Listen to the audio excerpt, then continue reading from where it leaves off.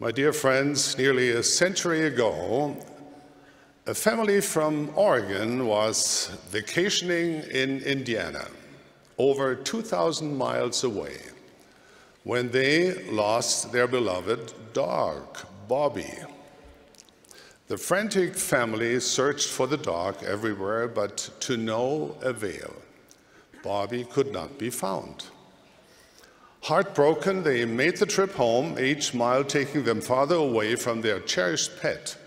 6 months later, the family was stunned to find Bobby on their doorstep in Oregon.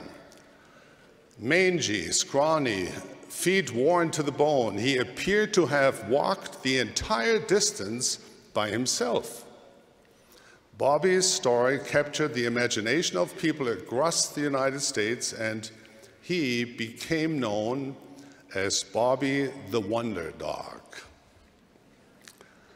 Bobby is not the only animal who baffled scientists with an amazing sense of direction and instinct for home. Some monarch butterfly populations migrate 3,000 miles each year to climes better suited for their survival. Leatherback turtles travel across the Pacific Ocean, from Indonesia to the coast of California.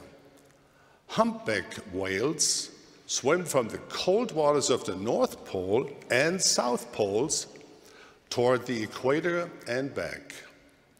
Perhaps even more incredibly, the Arctic tern flies from the Arctic Circle to Antarctica and back every year, some 60,000 miles.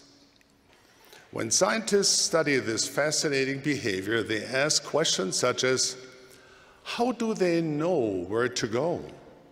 And how does each successive generation learn this behavior?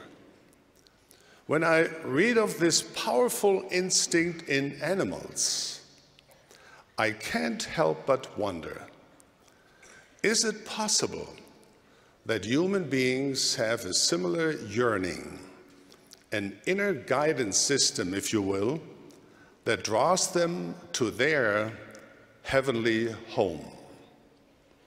I believe that every man, woman, and child has felt the call of heaven at some point in his or her life. Deep within us is a longing to somehow reach past the veil and embrace heavenly parents we once knew and cherished. Some might suppress this yearning and deaden their souls to its call.